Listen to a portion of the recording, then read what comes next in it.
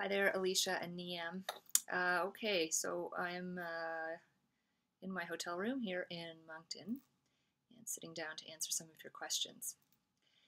The first question that you had is, let's see, asking me about being born in Toronto, Toronto being as multicultural as it is, and asking if that's had any influence on my work.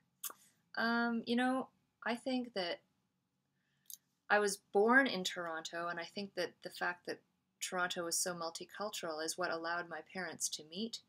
My father is French Canadian, born in Northern Ontario, and came down to study when he was young, and my mom arrived in Canada in 1970 from Guyana.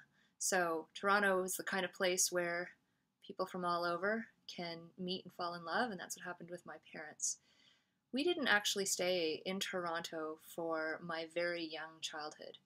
We moved to Barrie before my kindergarten years, and then I did kindergarten to early grade 3 in Calgary, grade 3 and 4 in rural Manitoba, and then we moved back to Ontario, and I did the rest of my schooling up until the end of high school in Kitchener-Waterloo. So I went to a French school up until grade 8 in Kitchener, and then a Catholic girls' school, St. Mary's in Kitchener.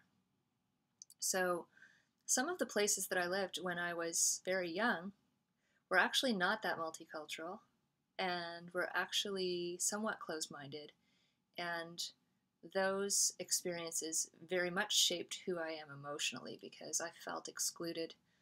I felt a lot of confusion, didn't quite understand what other than like why color. It seemed to me that it was about color and why color mattered so much as far as being let in or not let into groups of friends. And also in Manitoba in grade 3 is when I switched from an all English classroom to an all French classroom.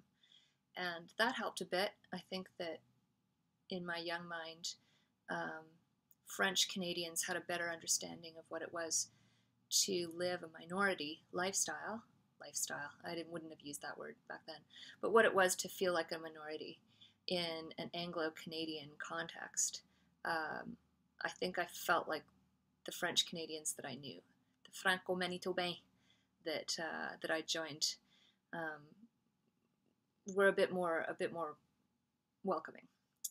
So those experiences have definitely shaped who I am emotionally, and that has informed how I respond, how I've responded to my life. And even when I moved to Toronto and started going to university in Toronto, I still had a lot of experiences that had shaped me, and my perspective was really much more shaped from early experiences in places where I was the only brown person in my class, maybe sometimes the only brown person in my school. And yeah, so Toronto seemed more like a bit of a utopia to me.